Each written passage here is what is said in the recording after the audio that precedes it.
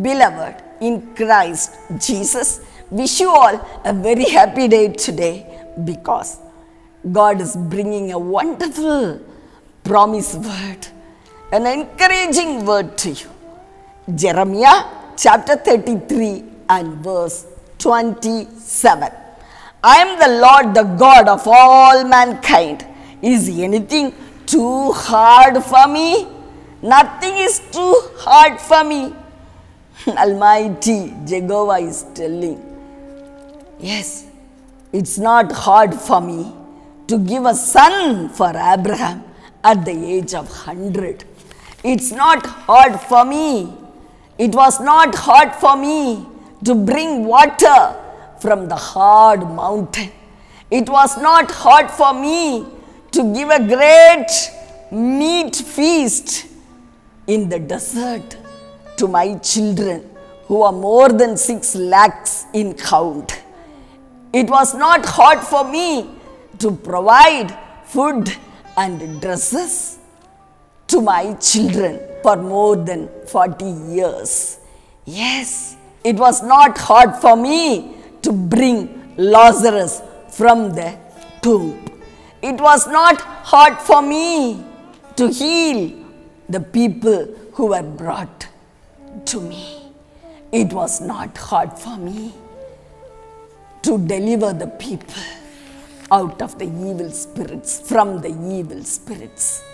Yes, yes, these are very easily done. These things were very, very easily carried out by the mighty hand of our Almighty Jesus. And so, do not worry. It's not hard for Him to clear your debts. It may be like a mountain before you, but it's not hard for Him. He is having so many ways to clear your debts. It's not hard for Him to get your daughter married. It's not hard for Him to bless your children's womb. It's not hard for Him to change your husband's mind. It's not hard for Him to redeem your son who is adamant. It's easy. He is having a mighty hand. His hand is not at all shortened.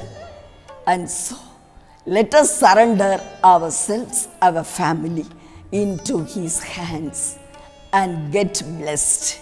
Shall we pray? Oh loving Heavenly Father, Savior Jesus, today we have meditated about your big hand. Yes, Master. Nothing is hard for you, Master, in our lives. You are capable of doing a great miracle in our life. Please, Master, do it in the lives of my children. I think you have already done while I was preaching this word and while they are hearing these words. Yes, Master, in Jesus' name, let their eyes see those miracles and enjoy them in Jesus' name. Amen.